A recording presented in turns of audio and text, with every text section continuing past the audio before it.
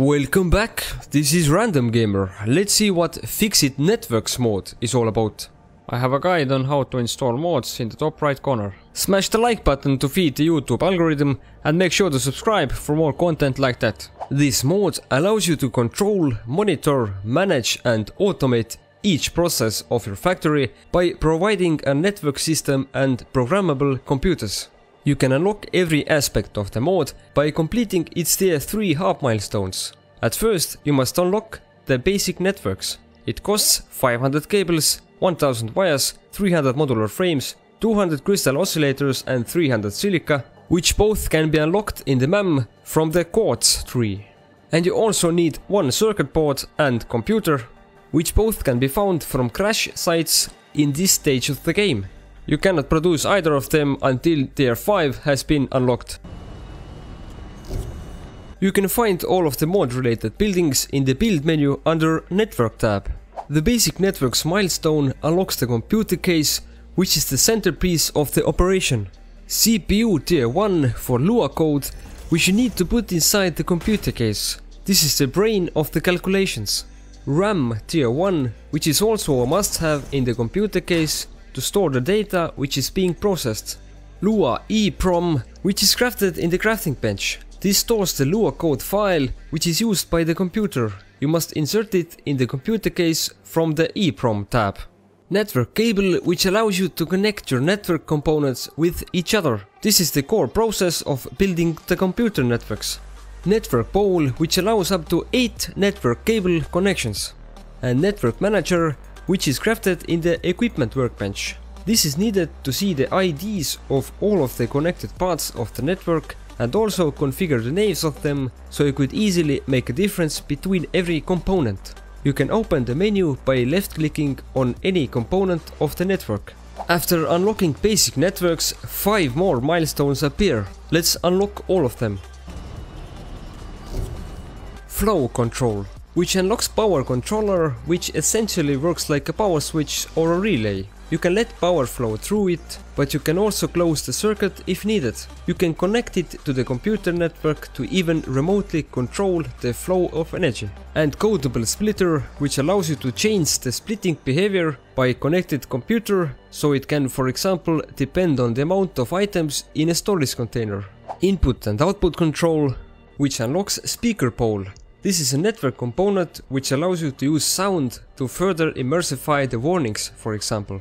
And indicator pole, which allows you to determine the state of a machine or a program by distance. It has dynamic height and you're able to even stack them. You can control the color of it via accessing it from the computer network, of course. Modular input and output, which unlocks large and large vertical control panel.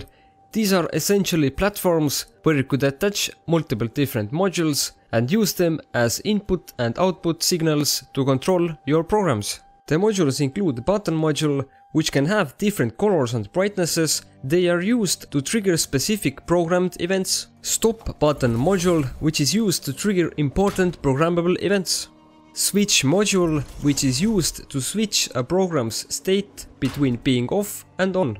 And potentiometer module, which allows you to have rotation input value for your programs. You can rotate it indefinitely into any direction, where every rotation triggers a computer network signal. Digital storage, which unlocks drive holder, which you need to put inside the computer case. This allows you to add any hard drive to the computer system. You can do this by opening the holder itself and putting in the next item in the list. Hard drive tier 1, which can be crafted in the crafting bench. This allows you to store a file system, so you can store data between system boots and don't waste RAM. You can even use the hard drive to transfer data from one computer to another without the need of a computer network connection. You can also use a floppy disk, which can be also crafted in the crafting bench. This is essentially the same thing as the hard drive. The main reason why you might want to use it is the ease of use. You can simply put it in the computer's EEPROM tab.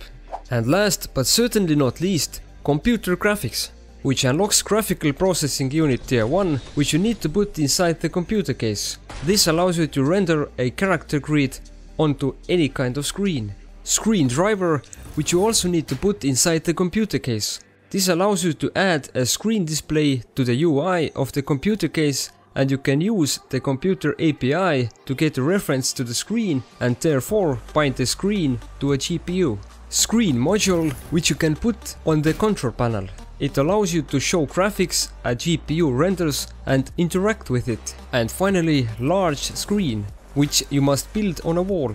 This allows you to display anything a GPU can render. You can also interact with the monitor by looking at it and also clicking on it. The mod creator was kind enough to help me with a few setups to demonstrate some of the use cases of FicsIt-Networks mod. This is a power setup which gives you a live feed of the power grid just like the default power pole does.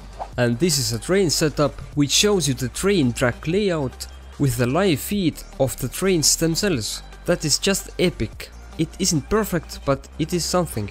These are only few options on how to use the mod to your advantage among thousands of possibilities. FicsIt-Networks is certainly one of the most complex mods I have seen so far. It definitely adds great value to Satisfactory, especially when you want to control basically every aspect of the game with Lua code.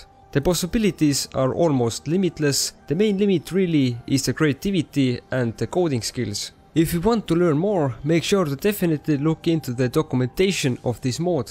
The links are in the description as always. Thank you for watching. If you found this video helpful, make sure to leave a like and subscribe for more content like that. Make sure to click on the bell so you can get a notification when the next episode comes out. See you on the next one.